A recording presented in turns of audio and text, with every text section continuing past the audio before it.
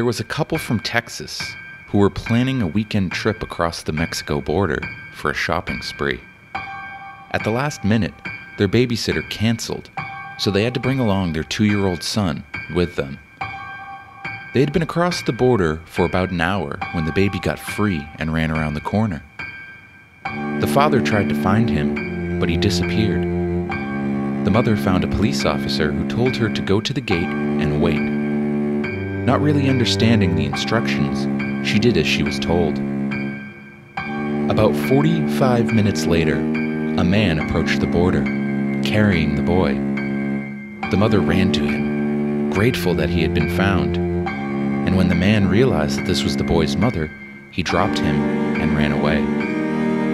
The police were waiting for him. The boy was dead, and in less than the 45 minutes he was missing, he was cut open, all of his organs removed, and was stuffed with cocaine. The man was going to carry him across the border as if he were asleep.